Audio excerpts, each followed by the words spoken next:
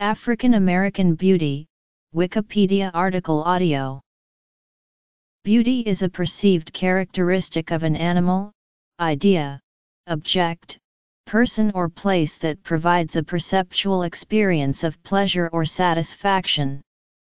Many people define beauty as something that is subjective, being that it is in the eye of the beholder to see what he or she thinks is actually beautiful. This eye is seen in many different cultures with each having a different preference. This subjective can be seen throughout history, especially in the African American community. With the presence of oppression in the past, African American cultural beauty has been mended and redefined in many ways.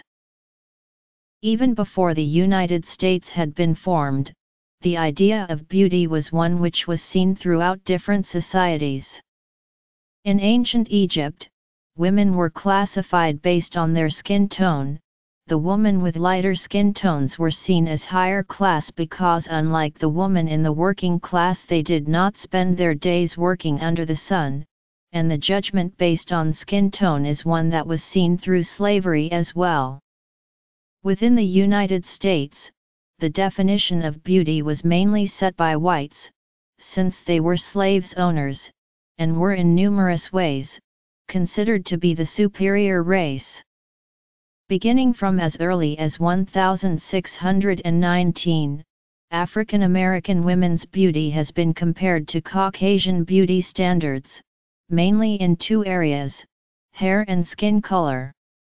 Even though African American slaves were not seen as beautiful by some slave masters, that did not stop them from having intimacies with many of them, which resulted in lighter-skinned offspring during slavery.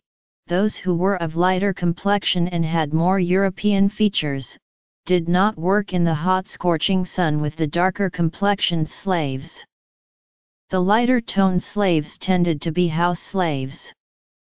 The idea of African Americans being assimilated to obtain more acceptable or beautiful features slowly becomes juxtaposed with the abolishment of slavery by way of the Emancipation Proclamation, written by Abraham Lincoln. Slavery and its contribution. Attempt of assimilation. African American hair has, and still is sometimes seen as unprofessional and inappropriate to most white standards. Many people argue that imitation European standards of beauty was a necessity to the prosperity of blacks and how they would be accepted by white culture. One of the main efforts of assimilation was to straighten African American hair. This can be seen in history through figures such as Malcolm X, who was a civil rights activist in the 1950s.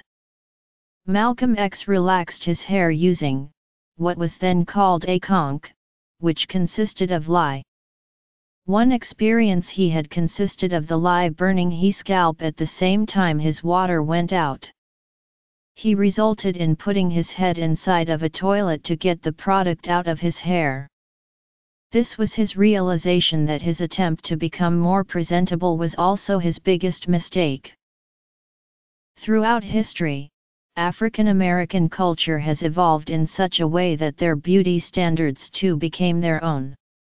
Each time frame has its own standard of what beauty is, but many of them stick closely to natural beauty, without much processing taking place. The hair, clothes, styles, expectations, and everything in between changes as time changes. During the 1960s, the Afro was cultivated. During the 1980s and early 1990s, West African hairstyles began to regain their fame, including braids, twists, cornrows, and much more. Towards the end of the 20th century, the jerry curl was introduced, but most African Americans chose dreadlocks, fades, or other styles that used their own natural hair texture. During these time periods, the development of African American music was mainstream with hip-hop, which included foul language, violence, and truth in lyrics. Many R&B groups and rap groups/rappers glorified the beauty of the natural woman, with her accentuating curves and even her flaws. White culture subdues African Americans in many aspects. The past and present culture that America lives in criticizes blacks for the styles or trends that they create and later copy them and become coined as trendy or fashionable.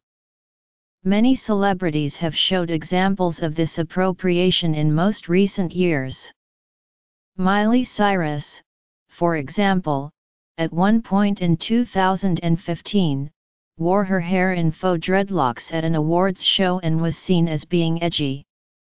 Zendaya, a celebrity of African American descent, also wore her hair in dreadlocks at an awards show later on that year, but was publicly criticized for looking like she smells like weed by entertainment news host Giuliana Rancic in one of her TV appearances. Also, celebrities like the Kardashian and Jenner family have made names for themselves by basically using black attributes and culture to their advantage.